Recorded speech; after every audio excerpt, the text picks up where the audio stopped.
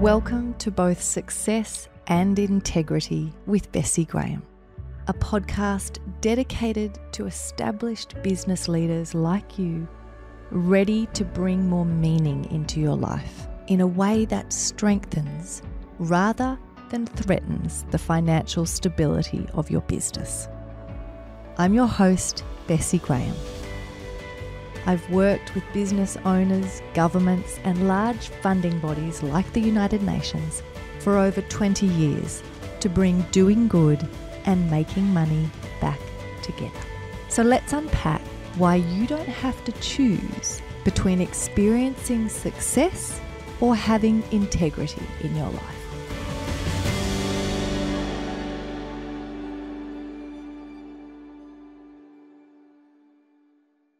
Thank you for joining me on the podcast today, Brad. I'm a little bit excited to have you with me. Very welcome, and I'm excited to be here and be in conversation with you. It's really lovely. Yeah. I would have lost count of how many times while I've been doing the podcast I've said, as Brad says, or Brad always, I stole this idea from Brad. Still haven't seen the payments. Lots of, if not all of my good ideas are have a seed rooted in a conversation that, you know, we've had or an influence that you've had on my thinking. And I wanted to just explore a little bit today how we can get a better understanding of two ideas that I've brought up in the podcast, but that I've kind of only done a surface level conversation around. And those relate to two of the things that I think people need to be more conscious of or have at the front of their minds when they're doing work trying to have a positive impact in the world. And that is the concepts of having a designerly disposition, but then also remembering that when you are raising expectations, mucking with people's lives, or with the complexity of, you know, something that might have serious environmental impacts, the concept that Rattel brought up around wicked problems of having no right to be wrong. And so I don't mind how we kind of flow into that, but wanting to maybe even just start with either of those concepts. Are there things that you've seen people often misunderstand, or, you know, like, where would you start if you were thinking about those topics and how someone needs to think about them? So, yeah, thank you. I think both of those topics on their own are really, really fascinating. A whole podcast? A whole podcast, exactly, which, yes, just watch the space. But in juxtaposition, they are, I think, particularly interesting and particularly potent as ideas. But perhaps just to start by pulling them apart a little bit, I'd like to maybe start with wicked problems. It's a delightful naming. I've always enjoyed the idea of wicked problems as a way of naming a particular kind of class of problems. It's not new. It's nearly 50 years old. It was introduced in the early 70s by Rattel and Weber in an academic article. And my interpretation of what they were trying to do was to answer, I think, or at least fire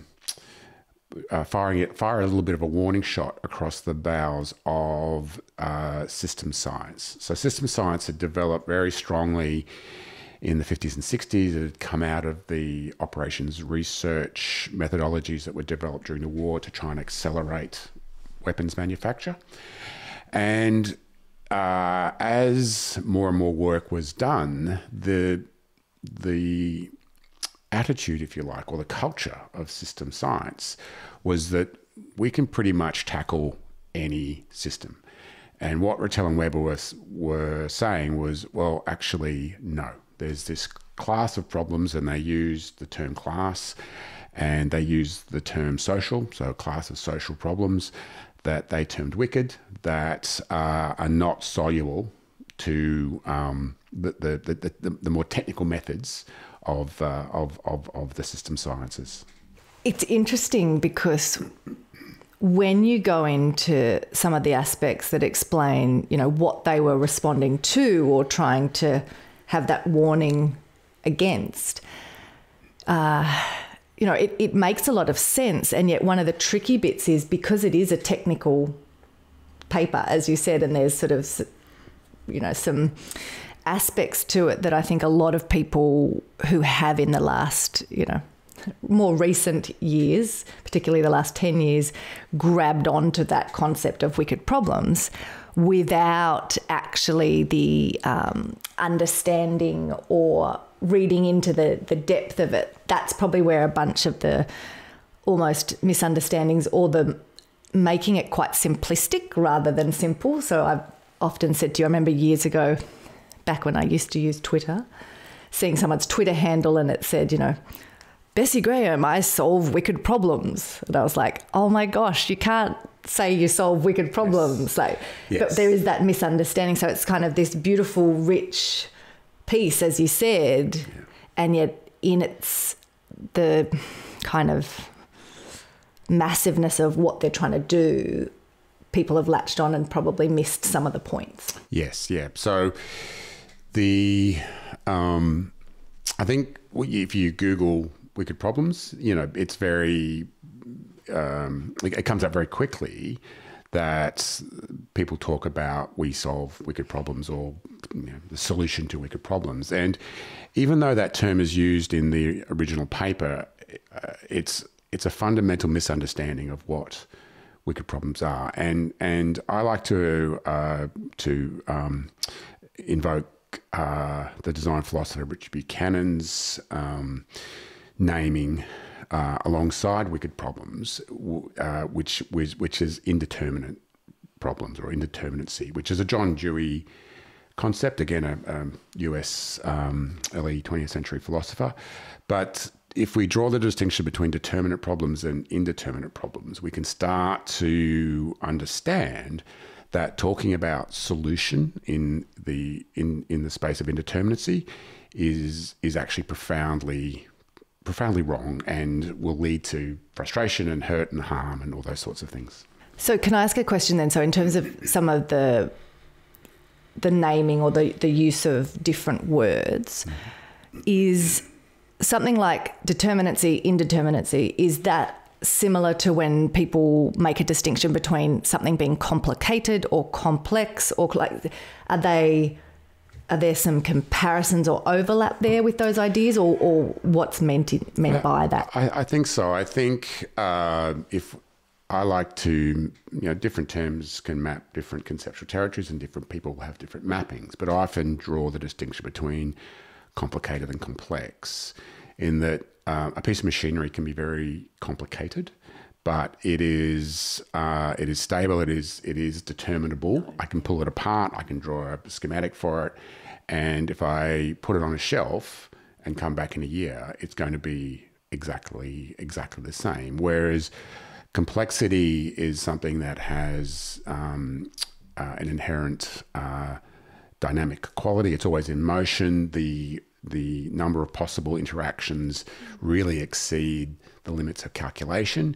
And so I can maybe get my head around or my hands on a small complex system, but once you get to large complex systems, then you're getting to this realm of practical incalculability.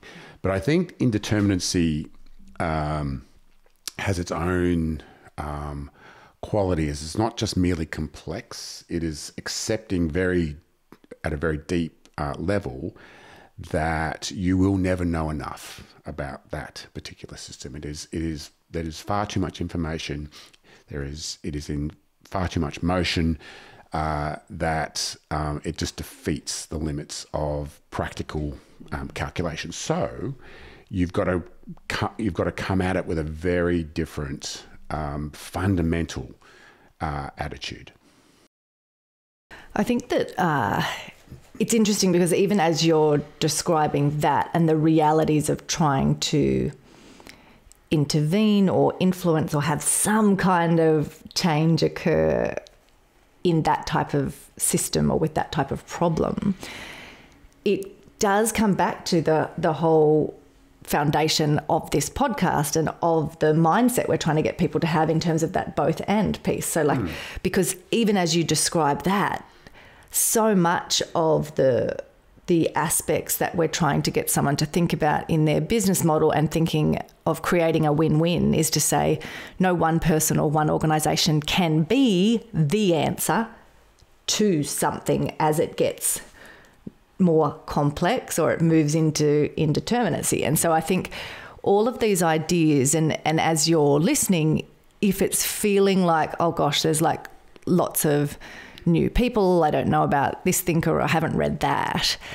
the piece to sort of just come back to is using these as just ideas that are, or seeds that are being planted to be the reminder of in anything we're doing, where we're trying to make sure, A, we've kind of named something correctly, but B, that we are having the right mix, whether that is the right input from different skill sets or different people, different organisations, or even if it is simply the stance we're taking of how we're looking at and naming what it is we're trying to do, which I think sort of probably comes into the part of wicked problems that comes up the most and that I think helps us be more responsible as we do intervene around that idea of the no right to be wrong piece and how does that fit? Yes. So if I can just press pause on that for a moment. I think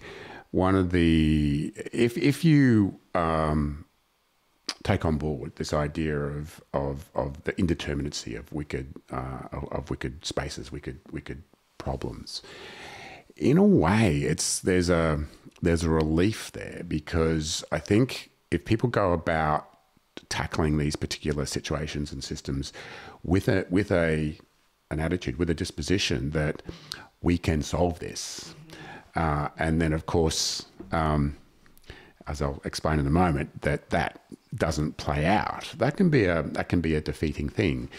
And both for the people making the intervention, but also the people for whom the intervention is being made on behalf of. So in the paper that Rethinking and Weber wrote, they, it may seem a little reductive for talking about indeterminate things, but they wrote quite a remarkable list of 10 rules of wicked problems. And it's worth hunting out the paper. If you just Google it, it'll come up. We'll put a link in the show notes. Yeah.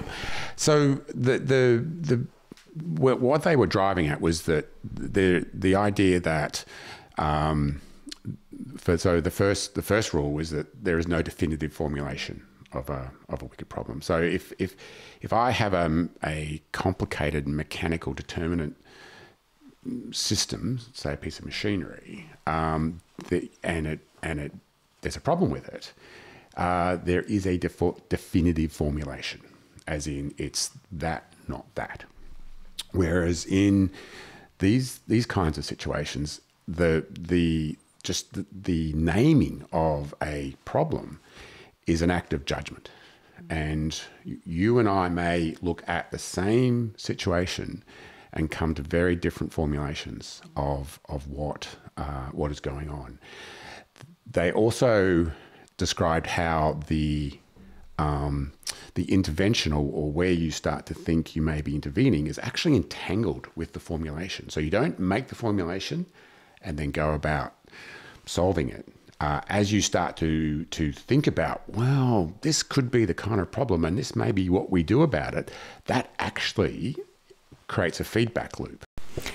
The thing that's coming to mind as you describe that is, and it touches on what they were reacting against, because the desire to be able to just neatly put things in boxes, say everything is moving through a conveyor belt, it's that whole type of thinking that sees things as a manufacturing process and it sees it as just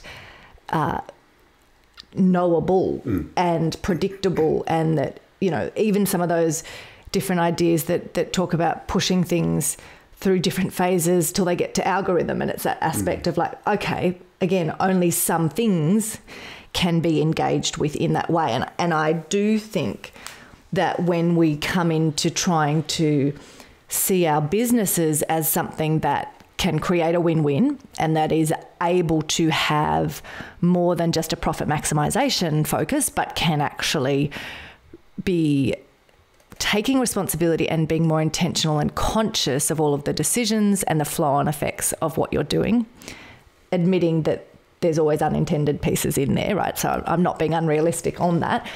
But when we do that, again, the piece that's important as you're going through these, the components that they've drawn out that I would love for you to kind of think about as you're listening to this is that we don't want to fall into the trap of getting excited about using our business to have a positive impact in the world, but then put things like engineering processes and time management and, you know, how do we project manage this to within an inch of its life? Like when we put those overlays onto things that are social systems, human systems, environmental systems, it isn't as simple as we can fall into the trap of kind of placing it. And I think that's an important thing to kind of be remembering as you listen to these kind of ideas. Yeah. So I'll just say a few more things before I get to your point about the no right to be wrong. But they talked about that each wicked problem is unique, as in if you make a formulation, because these systems are highly dynamic, you go, okay, now we can't do this. Let's come back in 6 weeks. In 6 weeks, you need to reformulate. You can't assume that this is there's something stable. They talked about having no stopping rules, as in you don't know when to finish. It's an act of judgment. You have to go, well, it's like a piece of art. You just need to walk away. There is no definitive test whether an intervention is right or wrong. And so this is where it starts to really get gritty, get meaty. And that is that if you choose to be playing in this space, there becomes a real, I believe very strongly, moral, ethical dimension to this. And that is that you will, the intervention that you'll make will be partial. There will be aspects of it that are wrong. It will create unforeseeable and unintended consequences. But as you were raising before, Rettel and Weber talked about that the designer or the planner has no right to be wrong. And for me, that's the real kicker, because you need to remember that you are intervening in people's lives. You're intervening in their habits, their routines, the way that they operate, and you're claiming to want to shift that. Now, you want to shift that in the direction of good. That's fantastic. But you need to, if you want to do that work, you are accountable. You're on the hook for the impacts that is going to have for real people. Yeah, and I think that this is the piece that, even when I think about the responsibility I have as I encourage business leaders to start to think differently about the role that their business can play, the component here is saying there's a whole bunch of stuff that you're really good at as a leader already and as someone running an established business. Part of what we're trying to do is to give the tools and strategies and things that mean you can tune into and maximize your own brilliance, but then identify where you need to call on other people's brilliance, because this risk massively increases when we start to muck with things that we literally have no idea about. And one of those pieces that I have seen happen often is when people still have this approach to thinking about doing good and making money in two different camps, and they see the doing good bit as the easy, like, oh, that's the soft stuff, and the, we'll go and help over there. Yeah. Or when it's a multi-generational family business. It's that you let the younger generation do the philanthropy. And it's like, this is the little warning for us all to kind of say, no, sorry, that's the hard stuff, right? Yeah.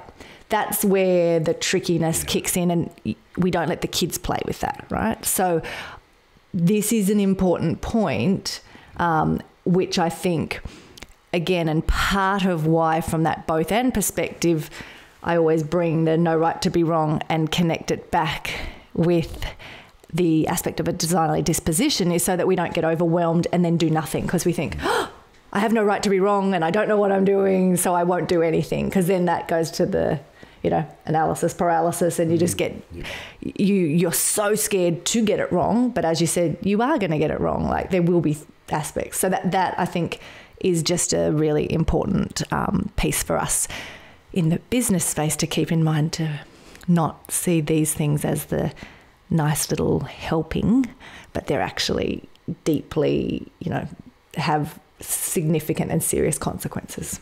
Yeah. I think that's such a great point. And, I'm not speaking to every business, of course, but you may have, say, a business that trades in some technology, and there's absolute expertise and finesse and difficulty and knowledge, and that's wonderful. But you're exactly right. Is if you then, from the very best of intentions, want to go and intervene in some social situation, you're right. That is the tricky stuff. Yeah. So I think that's where this idea of design and disposition can be really helpful. So perhaps if I could just talk to design and disposition on its own for a moment, and then we can look at how bringing those two things together can be a really useful idea.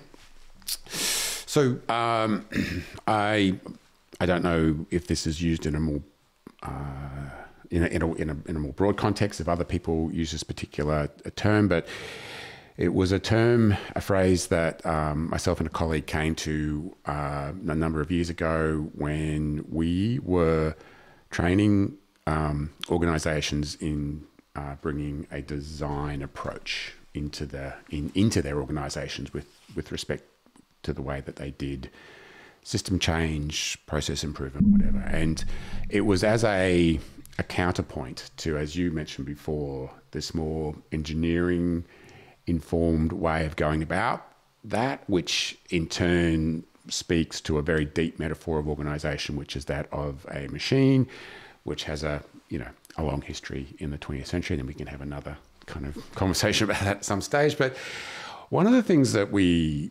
noticed, and we should have perhaps twigged to this far earlier than we did, but we could provide all the process, all the tools, the design, craft. We could do projects with these people, and these were, they were bright, they were capable, they were competent, but they weren't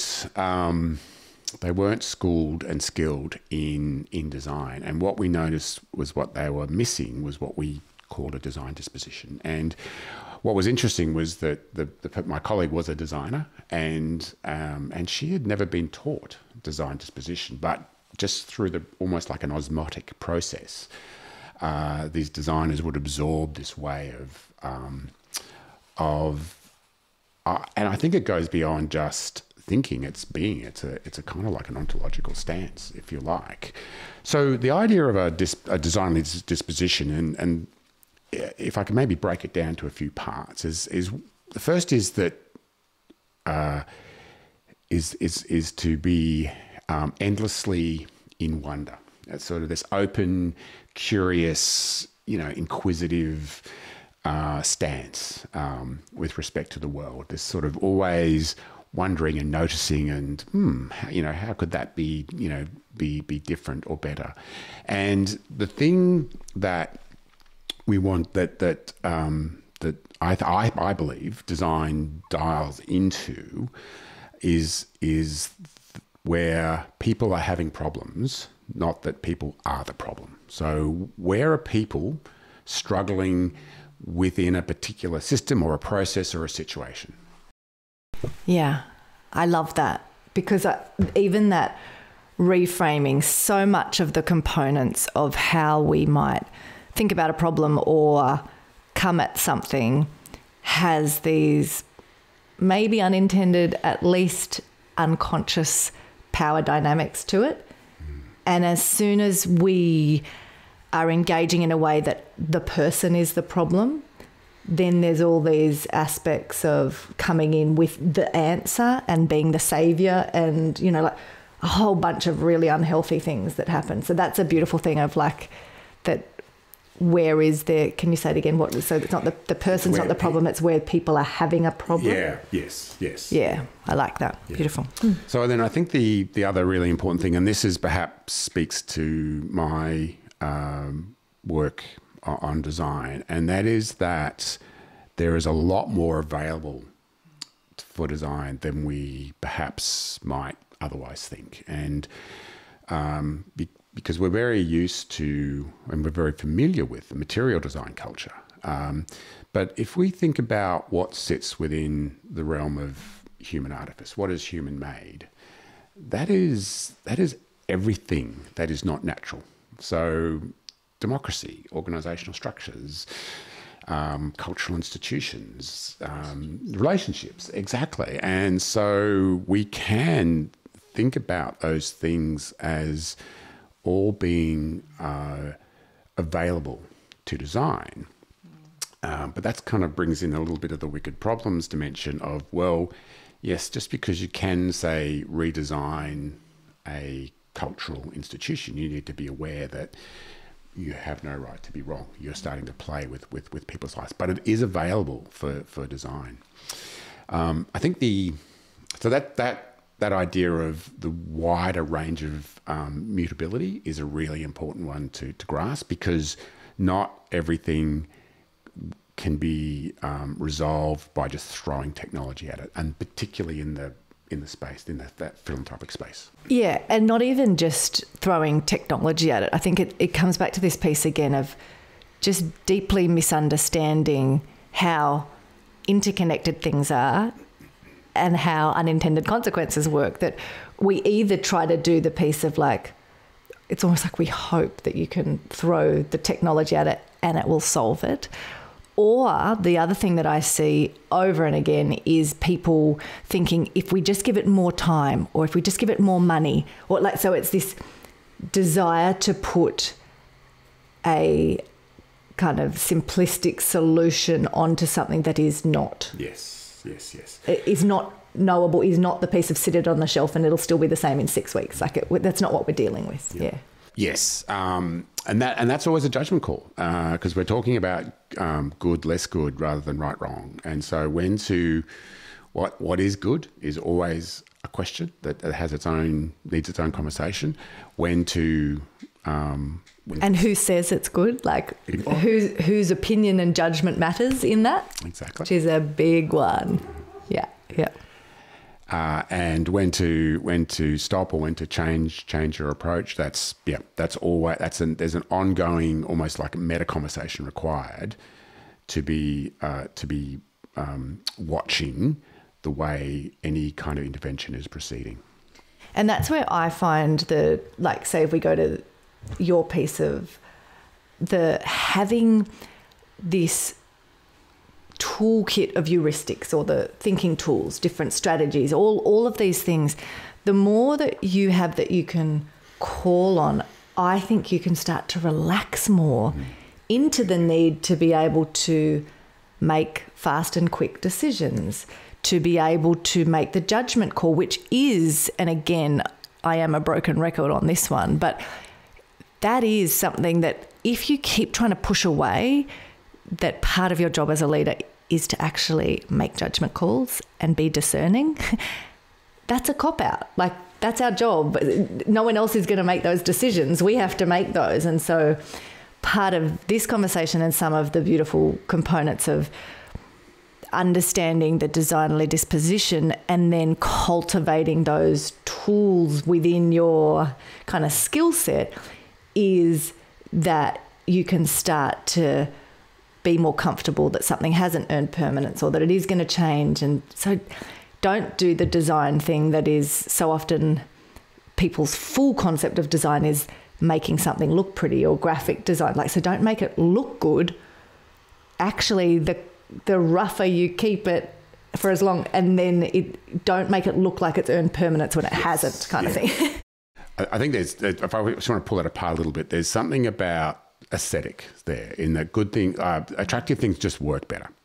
But the point you're getting to with provisional quality is really important, and I wanted to speak to that a little bit later. But I think one of the problems with the way that we present a lot of information, particularly ideas, and we reach for the presentation technologies that we have available, is that whether you thought of something on the bus on the way to work and it's the sketchiest idea, or you've thought about something deeply for 12 years, you stick that in a piece of presentation software and they both will look the same. And so especially if you throw some statistics in, or awesome. An infographic, Brad. Some clip art maybe. Clip art. Oh, I don't think anyone uses clip art anymore, darling. So this kind of brings me to the next point I wanted to make about design disposition, and that is that you want to cultivate this way of being where you enjoy failure. You want to invite failure. The earlier you can fail, the quicker you can learn. You also want to just delight in critique, and where someone comes to you and goes, that's interesting, and not interesting in a good way. Have you thought about this? Or that looks like that's going to happen. And you, rather than closing that down, you're going to want to go, oh, really? Come and say more. And that's where provisional quality comes into play, because if you present something in a way that looks finished, that almost closes permission for people to offer their input. If you keep something very sketchy, very hand-drawn, very open, that actually invites a conversational input. So just one more thing I wanted to say was that the enjoying failure, inviting critique, but then just delighting in knowing nothing. I think this sort of radical beginner's attitude, because if you are in a determinate space, being an expert is good. I've just had shoulder surgery and I wanted my surgeon to be an expert, and he was, hooray. In an indeterminate space, because we're dealing with these unique social, hyper-complex problems, we don't know. We fundamentally, profoundly do not know. So we need to delight in that and go about furiously learning what is going on and what will help. And the place that we go to learn about that is the constituents of that system, the people who inhabit that system. I want to go back for a moment to some of the aspects around the provisionality and the not making something look polished and finished and like it's earned permanence. Just as a little story to kind of illustrate how that plays out and how you can put that into practice in your organisation. So years ago, if you remember, when I was running TDI, each of the meeting rooms we had was named after a Frank Gehry building, and we had kind of the sketch of that building on the door, and we had I always had a big Frank Gehry sketch up above my desk. And part of the way that we were trying to instill the designerly disposition in the team and the way we as an organisation were operating was to have those little prompts and reminders everywhere. So as we were starting a project, or I'd ask a team member to work on something, I'd kind of point at the Frank Gehry and say, make sure you bring it to me while it's the rough sketch. Like, please don't wait till it's beautiful and you're in love with it and you've spent so much time, that two things happen. One, you're going to find it hard to take that critique. So you're, to your point of like, because at this point you're so invested in your solution or your design. A bunch of money's been spent on it. Yeah, that it's hard to let go of. So it's important to have practices and prompts where you can say, just reminding you as you go into this project, bring me the sketch, the Frank Gehry. Don't bring me the beautiful finished artwork that's, you know, gorgeous and polished. So there's those types of practices that you can do to kind of help instill the reminder and the disposition in the way you actually operate. And then catching yourself. So we did a project years ago where Brad and I had mapped out what we were calling the field guide for the team around like the different ways we were running the program and what was required. And it, you know, we'd done a lot of work, but it was in the provisional. We were testing it with the team and we were going to then tweak it over and over and kind of refine it till it got to a place where, to your point about the constituents, that it actually was serving the people it was aiming to be actually, you know, for. And when I got I've got them here somewhere actually, when I got the folders and all the papers printed up to put inside the folders, the first time they were printed, the printer had used the wrong paper and it was shiny. And you were like, oh my goodness, we can't use that. Like we can't give that to people and have these polished, like even something as simple as the shininess of the paper, which made it harder for someone to just with their pen or their pencil scribble on it. And it also aesthetically gave a sense of like, it almost looked laminated, like it was formal and done. Yeah. And your reaction was a really strong one, and rightly so, because even if you think about yourself in different situations, if someone brings you something and asks for feedback and you can tell a lot of money, a lot of time, you know, has been spent, or even if it actually hasn't, but it just looks like it has, your feedback will be different and you will be a bit more guarded and you'll kind of, whereas if it was that Frank Gehry piece, you know, there's lots of stories about Gehry buildings where in the sketches you're then able to go, oh my gosh, that whole wing needs to be on the other side.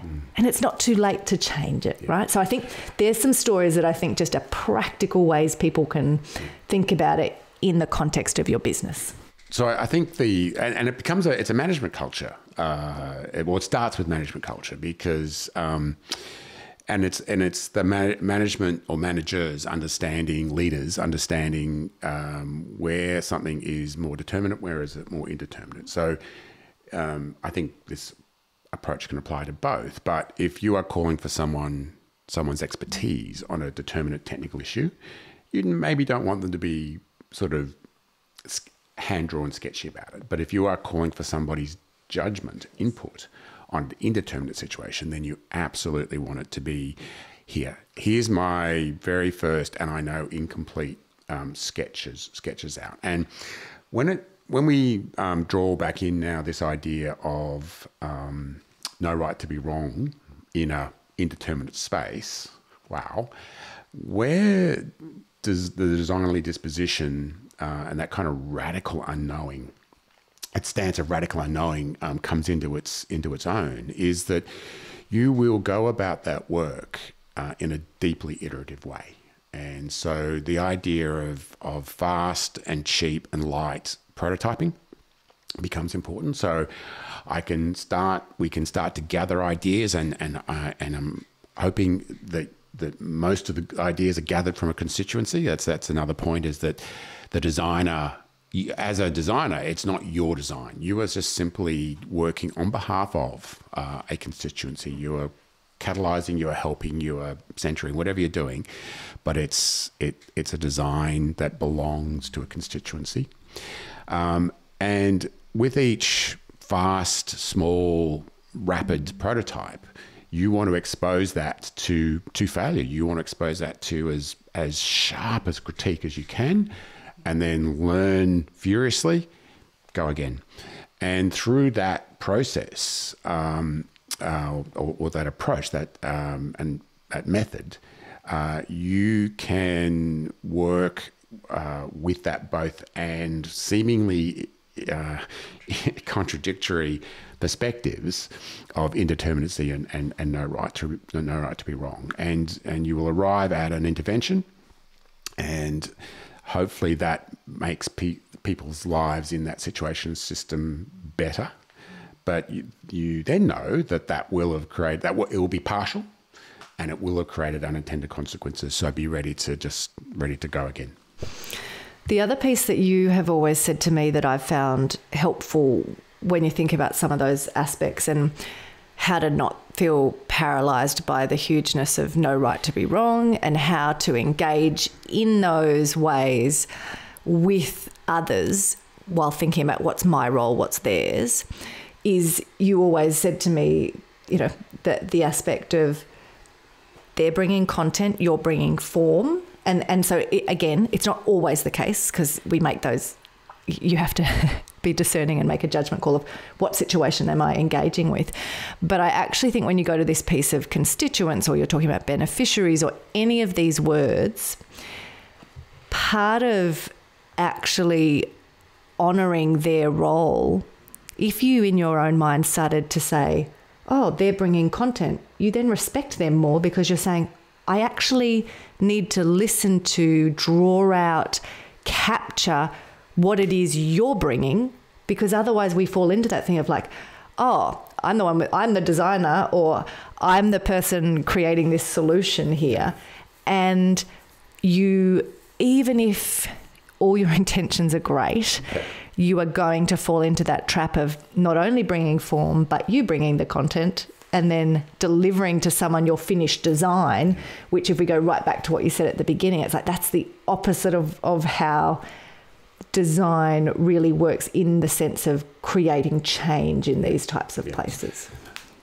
I think that's a great point. There's a hubris in thinking I'm the expert in your lived experience. It's like that's so again, this stance of radical unknowing, of absolute naivety in the face of these situations and systems, and wanting, just delighting, desiring a constituency to come forward and say, hey, this is what it's like to be in these situations, and these could be the ways that we can change and improve.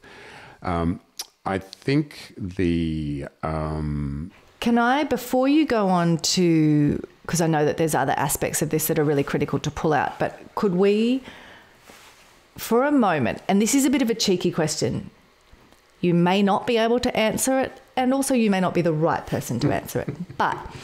What are you saying? You'll understand in a moment. When you're talking about these aspects of, the radical honesty about, I don't know, and the being a novice and not having to be an expert, I totally agree with that and love that piece of putting myself in the position of being a novice and having to learn quickly and stuff. But multiple times in my life when I have either read things or we've been having a conversation, I have been conscious of the fact that for a man to walk into a setting is a different piece for someone who is in a not very well represented or traditionally oppressed group or different gender or different orientation. If you aren't someone who, when you walk into a room, it is assumed you're capable, if you have to prove yourself, and this is a massive conversation, but I just love if there's any gut reactions related to some of the designerly components of working with that, because I think that's a massive thing. That the problem is a lot of the stuff that's written is written by men who can then say, just go in and be honest that you don't know something. And yet for a lot of people, you can't actually do that until you have proven you're capable and you should be listened to. Yeah. Tell me if it's too big and it's another conversation. I'd love to dig into that. Maybe we talk about it another time. Yeah. I think though again, if we draw a distinction between determinate and indeterminate, or technical and sociocultural, there's a neutrality to technical problems. It doesn't really matter who or where, but it's the piece of it's the piece of technology, if you like, that you're fixing. Whereas in these situations and systems, oh my goodness me, absolutely, power dynamics, privilege, all radically play into that. And so there is this delicate balance of what the ancient Greeks would call ethos, which is kind of this idea of stature. Is this person worth listening to? However, if we are both in an expert culture and a culture where there is a certain demographic that is assumed to almost have walk-up stature, then, yeah, exactly. Are you just simply perpetuating power dynamics that are just helping no one? And so that is a very nuanced and fascinating thing to untangle. And I think even in the design of a design, this is like a meta design, there's layers of design, is to how would you address that power dynamic? How would you make sure that this is just not simply accidentally perpetuating a particular very unhelpful and undesired power dynamic? The counterpoint then is you could say, well, isn't that where we should just give this to the kids, perhaps? But there is a role for experience. There is a role for having accumulated, little fragments and bits, and we might call it wisdom, but let's not go that far. But I would like just to draw an example of there was the idea in medieval kind of monastic circles of a highly prized skill of being able to extemporize on any topic. Their chosen topic was to do with the Christian God. Can I just extemporize? Do you mean like just do an impromptu speech? Yes. So not prepared, like you just could talk about it. Yes. So these were literate people. They could write. So it wasn't as if it was just the culture was just simply an oral culture, but it was well understood that in order to be able to do this, and this comes to your point that you raised before about the heuristics and the devices and the tools, is that you needed to have a rich storehouse of experiences and memories and tools and devices, and they also had a could be called a craft of memory, of a trained memory, mnemonic processes that allowed them to pull this forward and organize it on the fly. But there is a place for experience, for lived history, for having that, to be able to see into a system and offer patterns. And this comes down to then, where does that experience sit? Because it would be assumed in a current culture that that's the leader, whereas that may be someone who is best actually sitting behind the scenes, and the actual design. And I don't want to use.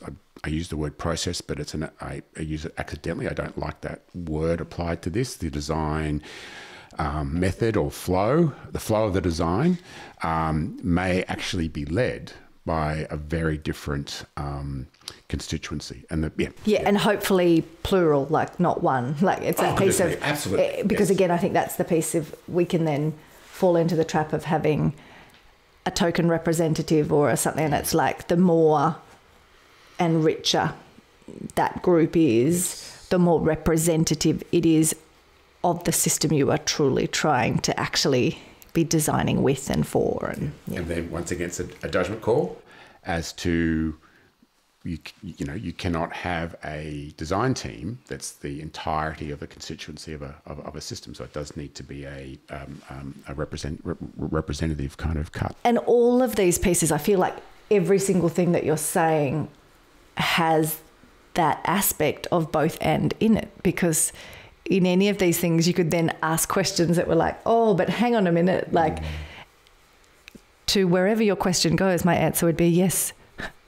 they're both true. Like two things can be equally true. And I think that piece is going to just keep coming up of, you need to have representative voices. It can't be everyone. Yeah. You need to have voices of experience and authority, but it can't be just, we have to have different voices. And so I think all of those pieces are worth just sitting with and being conscious of. And maybe even it's just that piece of, again, the practice of asking the question rather than just assuming, because I've been in enough design processes too, again, with people with good intentions who think that they are designing in this way.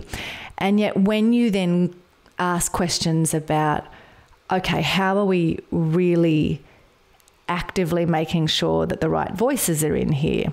Or how are we making sure that when we look at something like medical research, actually all of the statistics show that women aren't included in that. And so we're creating solutions for things that work for men and then just putting that solution onto other people. But I have been in those situations so many times, Brad, where then I'm told by the designer, oh no, of course, no, there'll definitely be a gender lens and but you can't say that when all the evidence says there isn't, and you have no intentional way of bringing that in. And so to your point of having the tools and the different things to call on, we don't want these, and we're not just talking about these strategies and thinking tools and heuristics as to make you feel clever and then put in the bottom drawer. They're things we want you to master and be using in these situations and calling, and then going, no, that's actually not the right one to use here. What's a different way I could look at that? Yeah. So maybe I could just say three things to wrap up, yeah. and that is that one of the lovely definitions of design is very simple. Is forethought. Is simply the use of the gift that we have of imagination to be able to conceive of something that doesn't exist in the world. And so we exist in a culture of action. We want to actually not. That's a whole other topic. Action versus movement. A number of workshops I've been in where people go, no, I just want to know what my task is. It's like, and there is this tension between moving towards some kind of resolution, but also doing sufficient forethought. And so there's layers of that forethought. The first one is that, and I'll evoke another Rattel rule, which was every wicked problem is a subset of a higher order problem. And so what we need to be alive to is the idea that, we can't tackle the entirety we can't solve world hunger. What we need to do is recur down through smaller and smaller systems till we find one we go, okay, I think we can tackle that one. That one feels good. So there's that piece of forethought. The second then is the design. The first act of design is the design of a problem, of a sufficiently robust, satisfying formulation, knowing that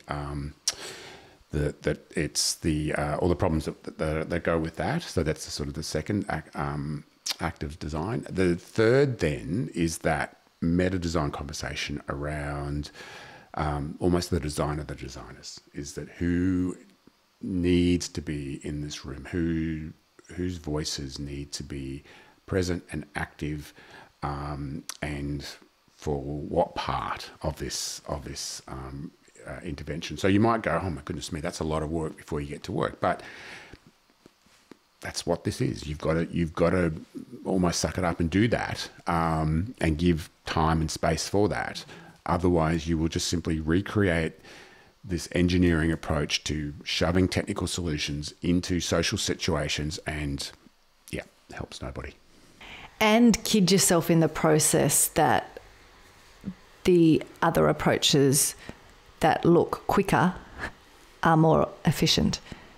Because again, if we were realistic and if we actually examined those and looked at how that plays out, the amount of times then we're completely redoing things, we're throwing out millions and millions of dollars worth of work, years of effort, quick decisions that are not coming from a place of insight and intention and the forethought kind of are not good decisions. Like, let's not, again, it's this piece of, I think, we've fallen into traps of often valuing and putting worth in the wrong things. And it's not, it's understandable because we are receiving a heritage, a legacy of the 20th century manufacturous culture. So those concepts of productivity, of efficiency, of effectiveness, they are machine and manufacturing paradigms. And so it's very hard to not take those as just unalloyed goods and put them into every other situation. So we need to use these ideas as a radical break and say that world of making material things, our material culture, as incredible as it is, needs to stay where it is. If we are trying to now do, difficult things in indeterminate situations, we need to bring a whole new set of attitudes, approaches, methodologies, dispositions, thinking, humans to bear on those situations. Yeah, I love it. Thank you.